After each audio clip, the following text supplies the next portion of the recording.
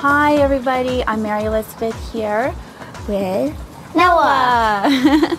Noah's doing some coloring here, and he's been sharing his story about his grandmother Chloe, great-grandmother Chloe. So tell me about Chloe. She died. Yeah, your grandma? Yeah. What do you remember about your grandma? And then my other grandma died. Your other grandma died too? Yeah. And what's your other grandma's name? Grandma Stephanie. Stephanie? Yeah? What do you remember about Stephanie? We always got to see her and she baked cookies. Yeah? Oh, if she was here right now, what's one thing you would say to her? Hi. Hi, Grandma. This is Snoopy, and this is Dennis the Menace. You know the guys that created this cartoon? One of them died. Did? Yeah. So Snoopy is consoling Dennis because he's sad. Yeah. You can use all the colors if you want to.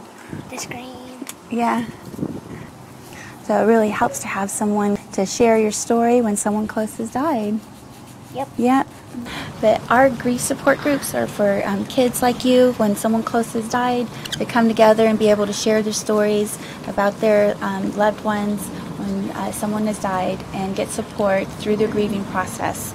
And our groups are forming right now, so if you'd like to be in a group, send us an email at info@theacy.org, or if you'd like to sponsor a group, you can sponsor a child through a group for a 9-week session. It's about $225, or to sponsor a whole group of 12 children, it's about $3,000 to do that for a 9-week session. And the kids will come together on a weekly basis and be able to share their stories and do some art therapy like Noah's doing here.